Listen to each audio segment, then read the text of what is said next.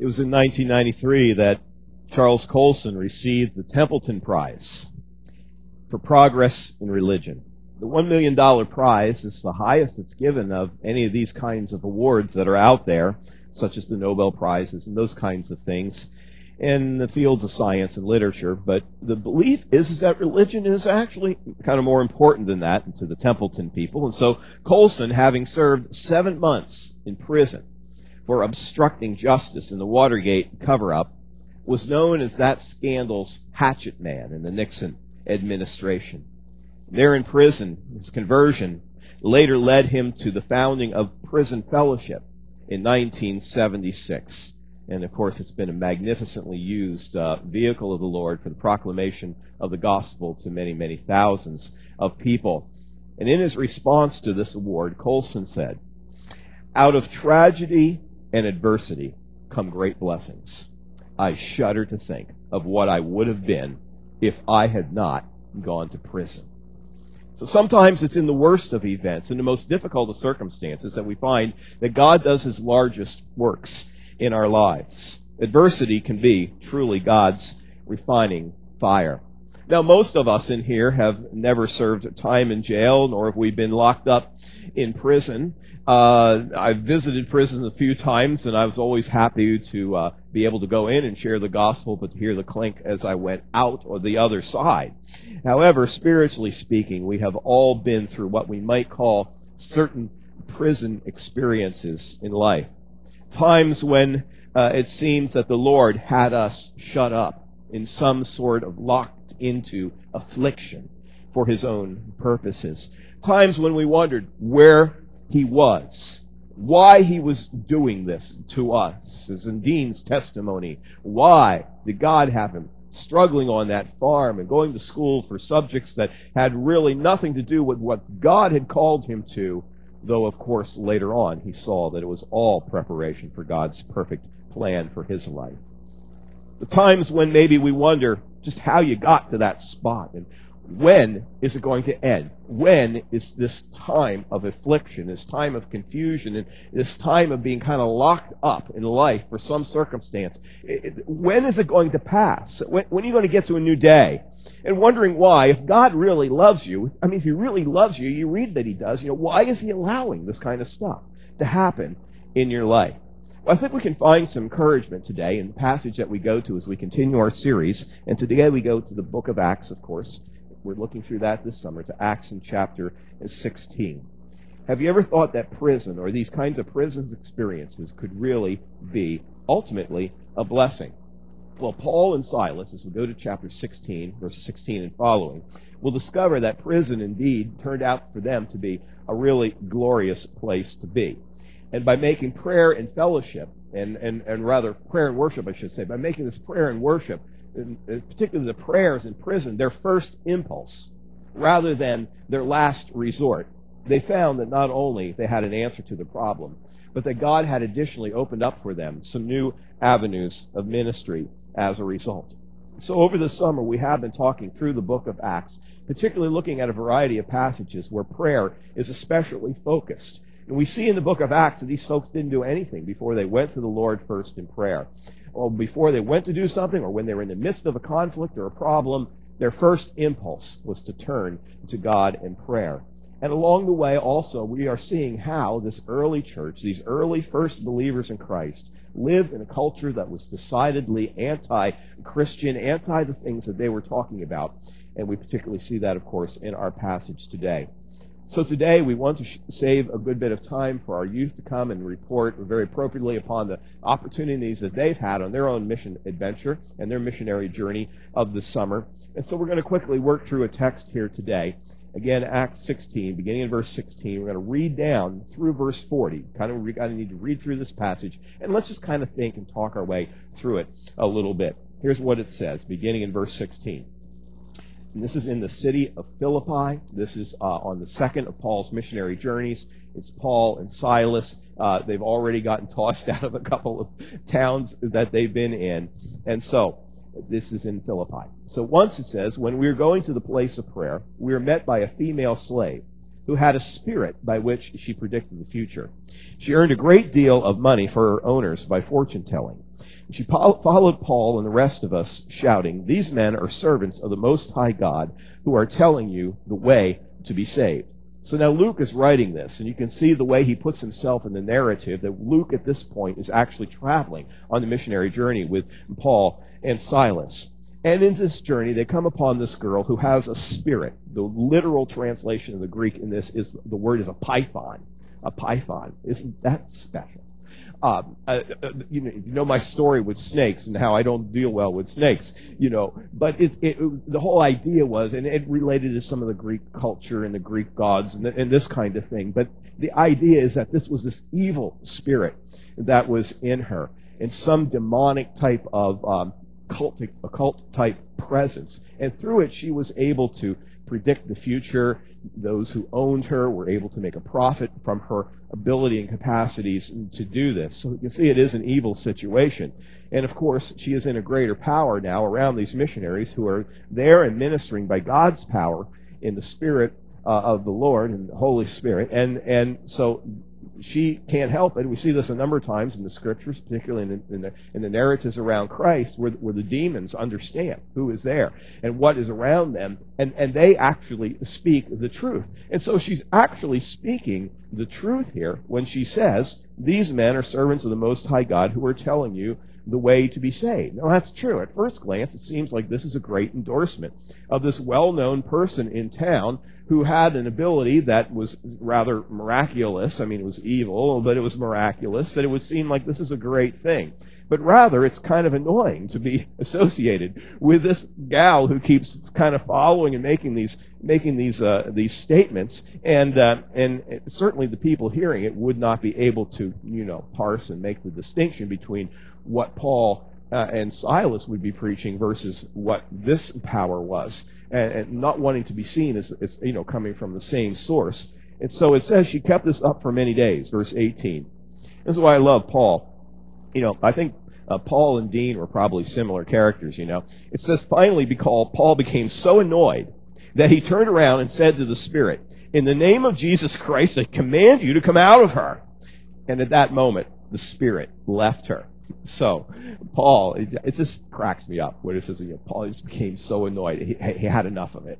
Turns out goes the Spirit. Well, when her owners realized that their hope of making money was gone, they seized Paul and Silas and dragged them into the marketplace to face the authorities. They brought them before the magistrates and said, "These men are Jews and are throwing our city into an uproar by advocating customs unlawful for us Romans to accept or practice."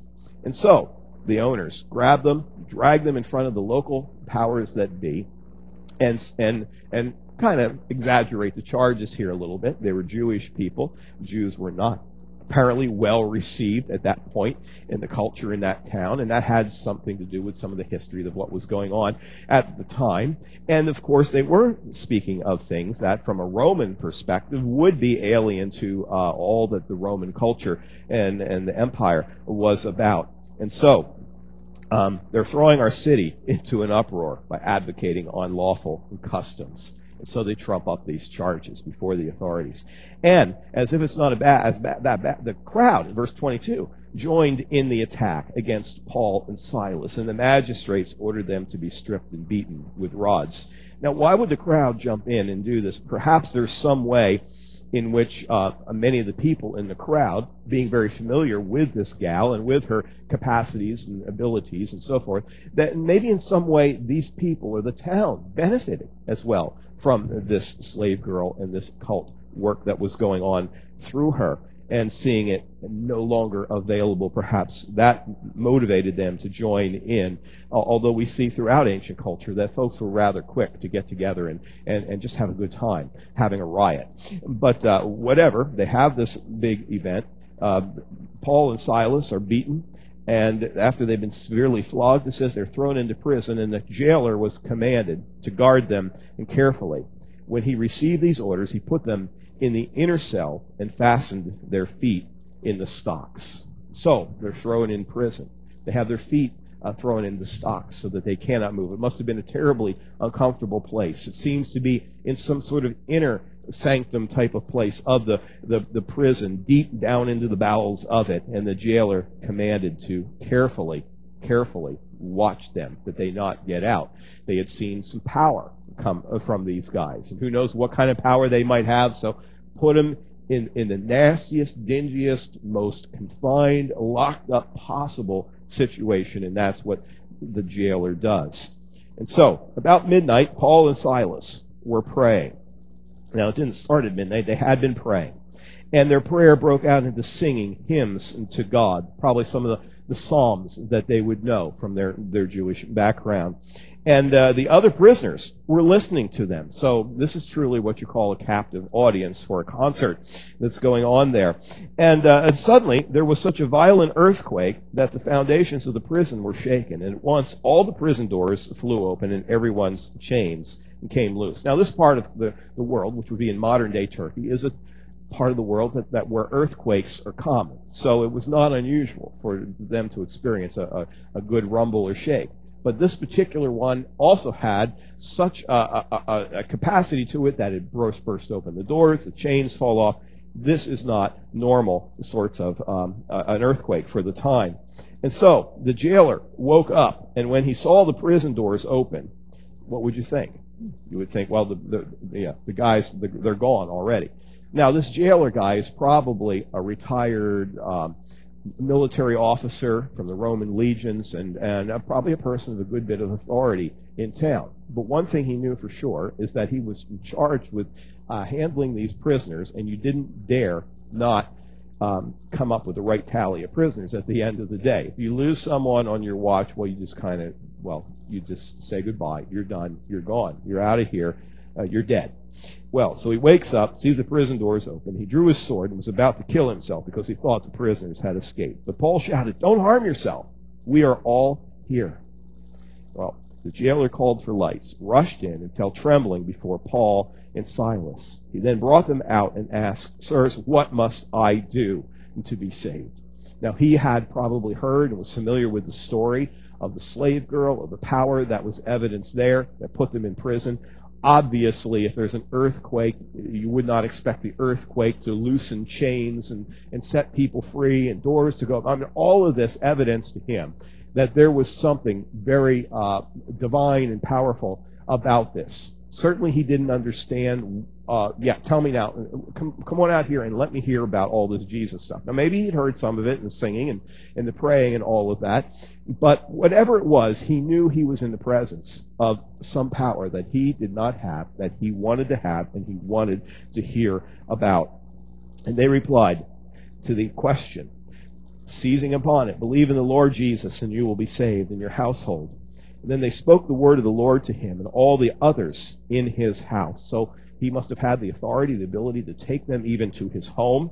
And that hour of the night, the jailer took them, washed their wounds. Of course, it could be that he lived right there as part of what he did.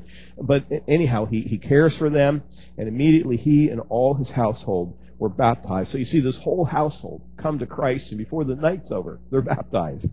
The jailer brought them into his house and set a meal before them. He was filled with joy because he had come to believe in God, he and his whole household. And then we finish off the story. When it was daylight, the magistrates sent their officers to the jailer with the order, "Release those men."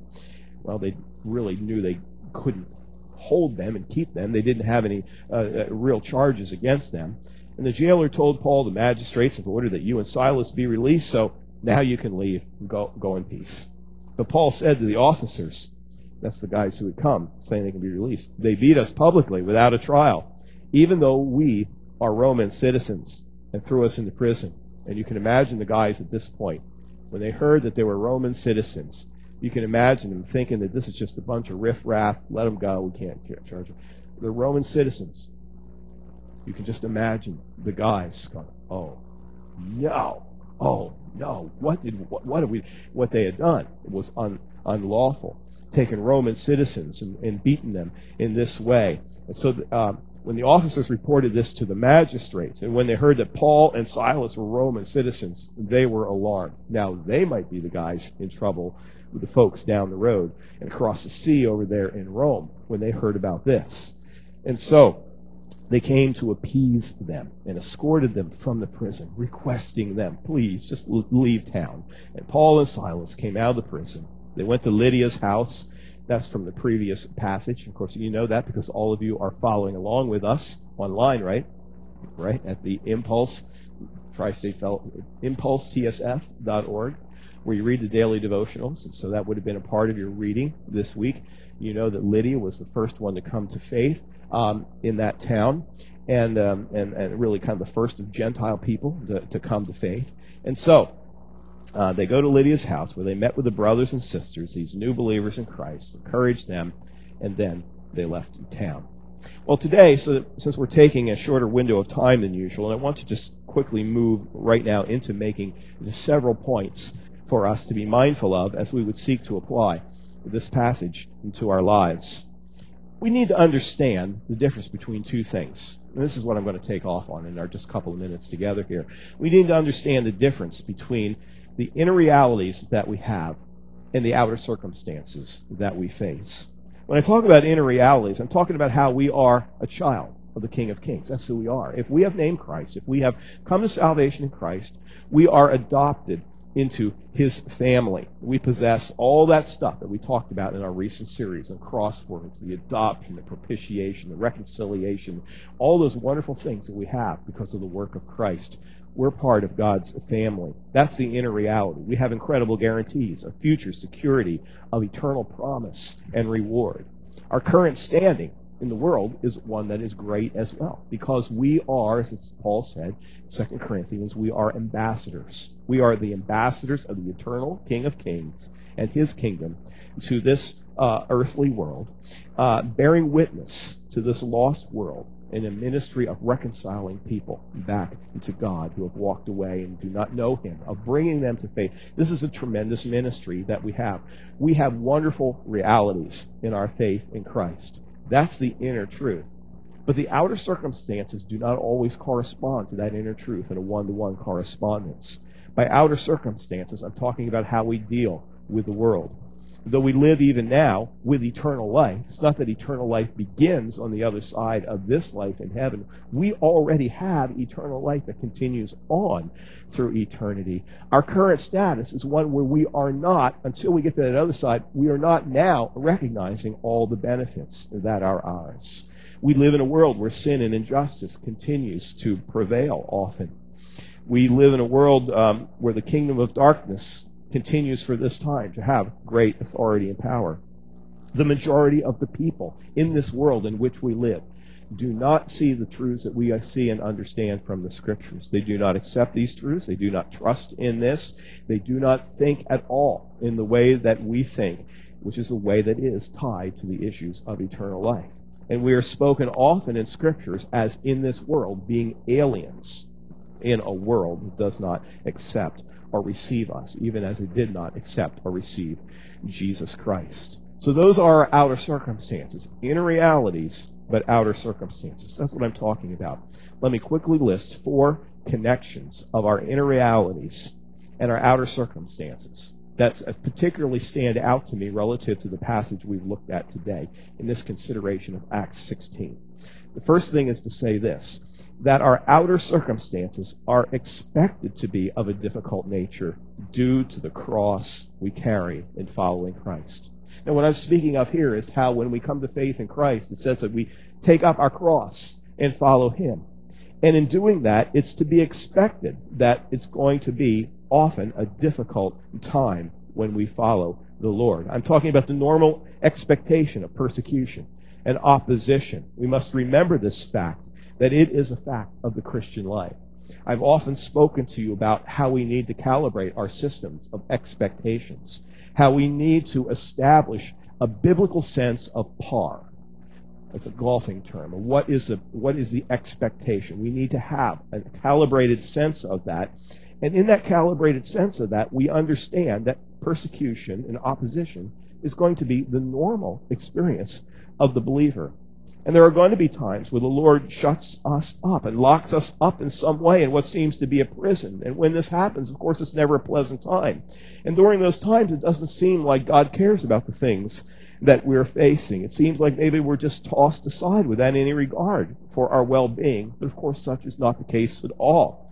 We're His, and He is working out His best plan for us, and that involves, as it did with Christ, as it did with Paul, as it did with anyone who sought to walk with the Lord and carry the cross, it involves a certain amount of suffering, but in that we grow in our faith, and we grow in our trust and dependence, and we become more like the Lord. Even back to the Old Testament time, you think of Joseph and all the trials that he went through. You think of Joseph, this faithful young guy who has his brothers sell him off as a slave, and he ends up as a slave in Egypt, and then he's doing nothing there but the right things and honoring God with his life and his speech and his character, and he's falsely accused, and he's in prison, and all of these things, and you got to wonder, where is God in these things that are going on in his life?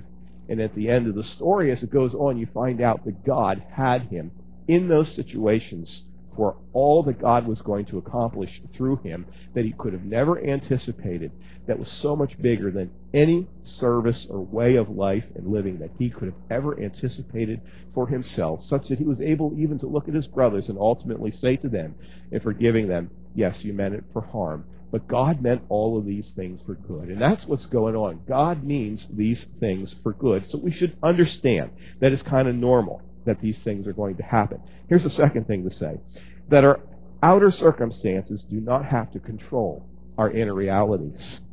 No, they cannot change the truth of the inner realities of who we are in Christ.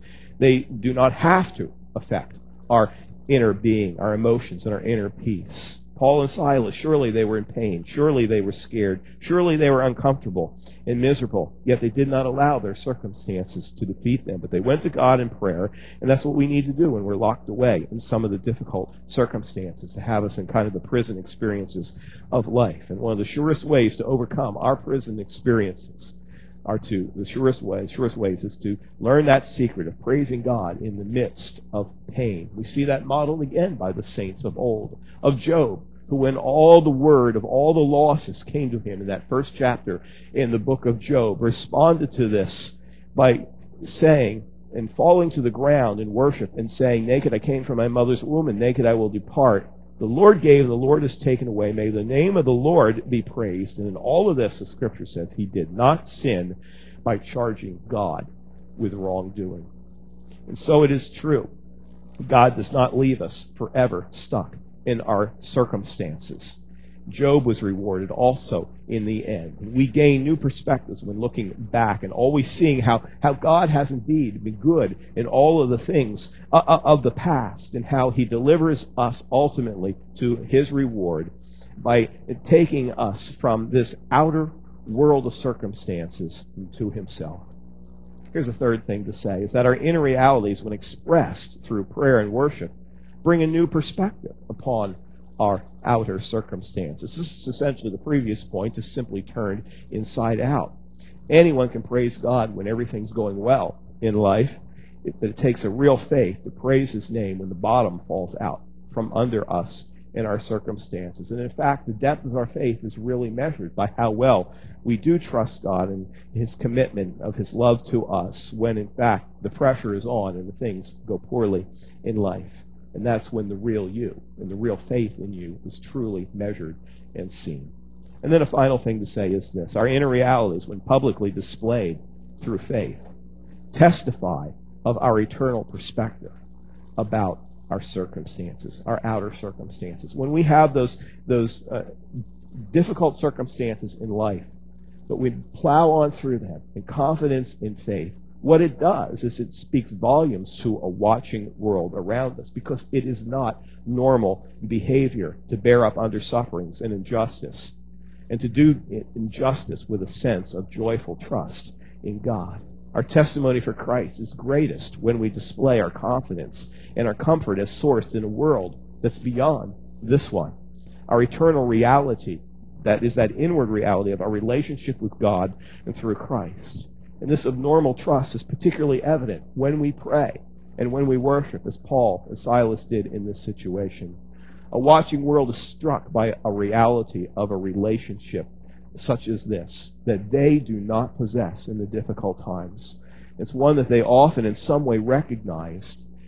As the world looks in, they somewhat recognize that in the believer who suffers well through injustice and the misadventures of life, trusting God joyfully in the midst of it, they see that as sort of that God-shaped vacuum kind of thing that they in some way instinctively kind of know that they don't possess, but wish that they had. And so it becomes a wonderful witness to the world. So, our culture would tell us that prayer and worship are self-delusional things, simply things by which we medicate ourselves, and we do find peace and comfort in the Lord as we go to Him in prayer.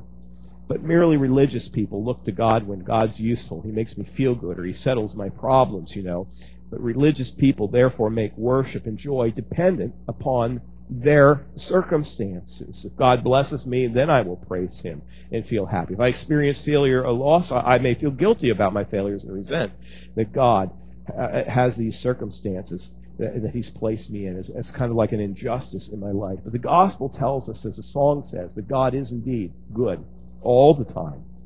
And we distinguish rightly between what is comfort and what is joy. Comfort focuses on accumulating wealth, whereas joy is found in giving it away. Comfort's about investment. Joy is about divestment. Comfort numbs pain, whereas joy coexists with pain. Comfort flees from pain, and joy embraces it as God's work in our lives. Comfort leads to a selective involvement in the lives of others based upon preference, whereas joy leads us to active involvement in others, even those different than us, because our lives are based on His love. So I end with you today where I often end with you and where I often begin with you in recent years of talking, and again trying to sell you on a very difficult and unpopular idea. And that is that real joy that brings satisfaction in life is not to be found in our comfort, as nice as that is, nor the meeting of our personal needs and desires and preferences. There's comfort in that when that happens, and it's nice when it happens, but real joy in our lives is to be found not by looking for our comfort, but by looking away from ourselves to give ourselves away to God and other people. Paul and Silas did not hold on to their comforts. If they did, they would have never gone on the missionary journey. They would have never gotten around those Gentile people. They would have never seen all those countercultural things happen that indeed did transpire. They could have stayed at home in some nice Jewish context where everyone agreed with them and looked like them, and they could have fellowshiped together in life and great fun and comfort one with another. But rather they looked away from self. So our final thought is to say that serving away from self and from personal desires and regular happiness does not sound enjoyable. And there are certain ways in which it is not, but there is a joy in the journey.